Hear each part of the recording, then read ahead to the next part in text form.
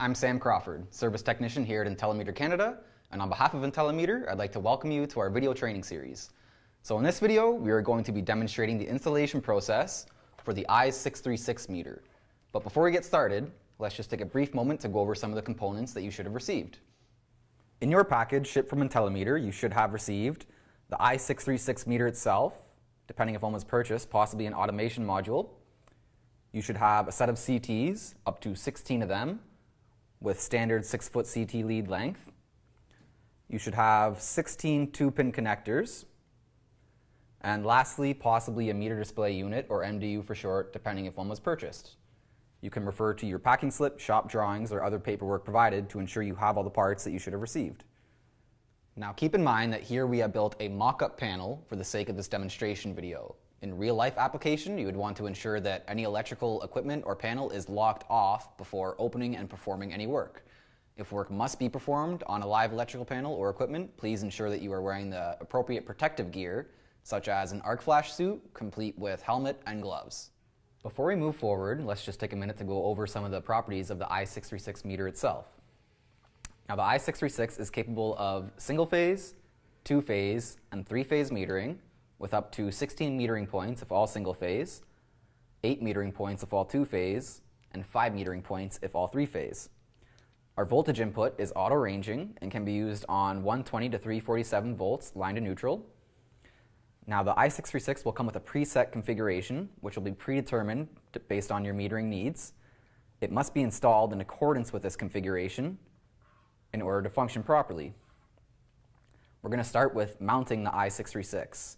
Your meter will most likely come with brackets, which you can use to mark where you need to drill and tap your holes. And once the meter is mounted, we can move on to the installation of the CTs.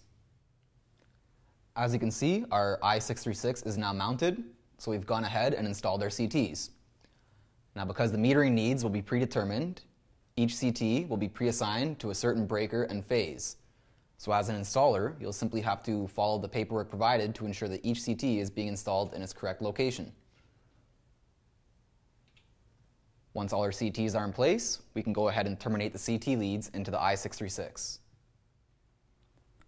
The termination of the CT leads to the i636 is going to be achieved through the use of 2-pin connectors. Now these 2-pin connectors might already be in place in the slots on top of the meter, but you can remove them to give yourself easier access. We're going to make sure that the positive terminal is with the white wire and that the negative terminal is with the black wire. We're going to start with removing the cover off the 636. We're going to loosen off the screws. And we're going to follow the labels on top of the cover for each CT, starting with CT1 on the far left, all the way down to CT16 on the far right.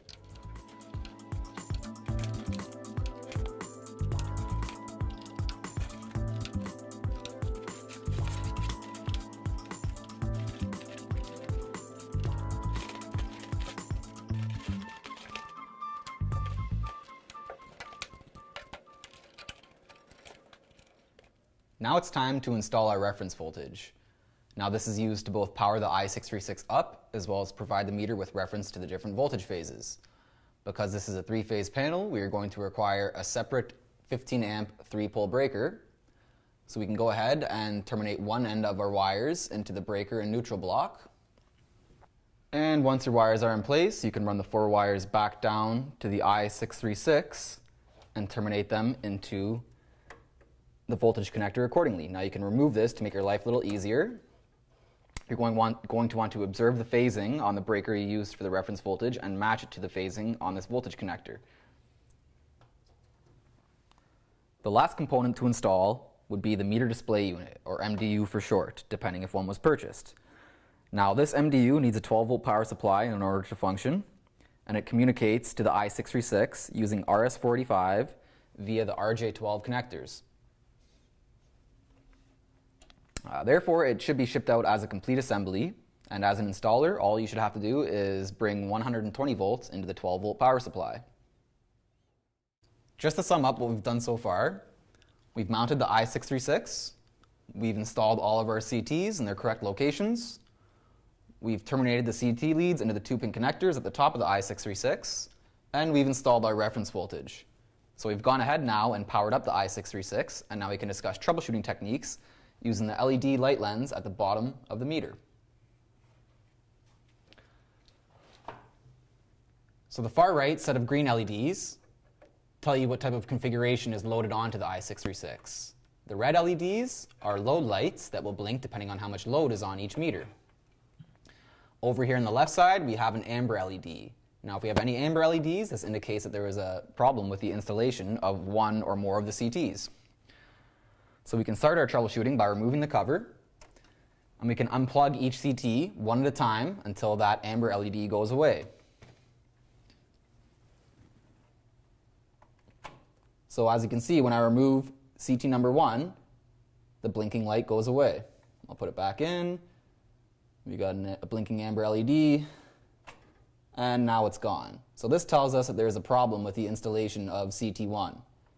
Now it could be a problem with either the CT being installed in the reverse direction, the CT leads could be reversed at the 2-pin connector, or the CT could be installed on an incorrect phase. These would be all the areas to investigate, and once you find where the problem is, make corrections accordingly until you have no amber LEDs on the light bar. The i636 meter should now be fully installed and ready to use without the use of automation. Instructions for adding automation will be covered in separate videos. But for now, once again, I'm Sam Crawford. Thanks for tuning in, and we'll see you in the next video.